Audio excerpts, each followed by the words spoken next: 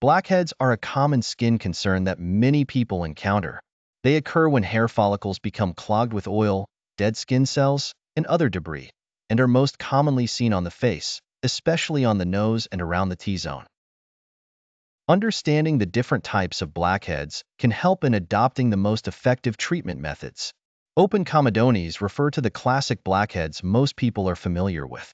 These occur when the pore is clogged but remains open at the surface, allowing exposure to air.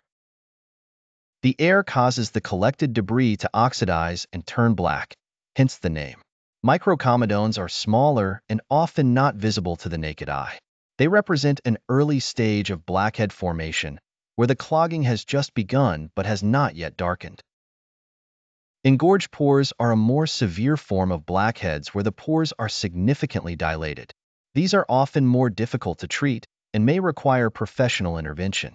Solar comedones are caused by sun damage and are typically found on the cheeks and areas most exposed to sunlight.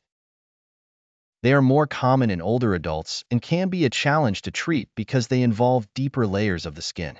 Hormonal comedones are blackheads resulting from hormonal changes, often seen in adolescents going through puberty, pregnant women, or individuals undergoing hormone therapy.